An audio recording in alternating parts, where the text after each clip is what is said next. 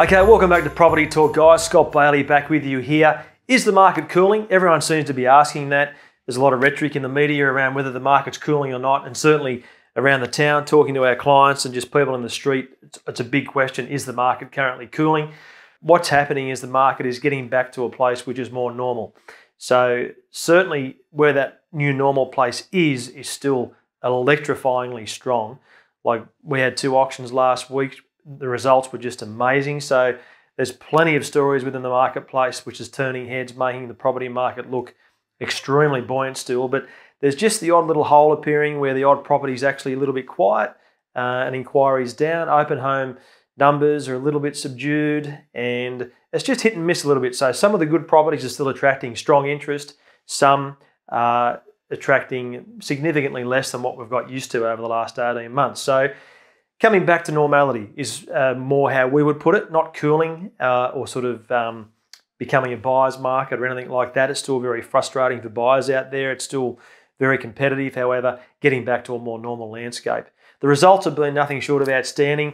There's been some residential blocks released for the first time in quite a long time, and they've made between sort of 320 and 360 or 70,000 just for a vacant residential block. So look, it was only a couple of years ago you could buy them for sort of 150, 60, 70, 180,000. So that's a quantum shift in residential vacant land.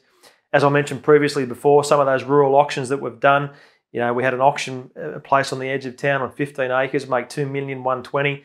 Those sort of figures are unheard of in our local community. So very exciting for property values within the area.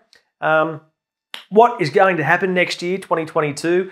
We're only a few weeks away from Christmas now, so Merry Christmas to all of you and thank you very much for everything you've done for us in 2021.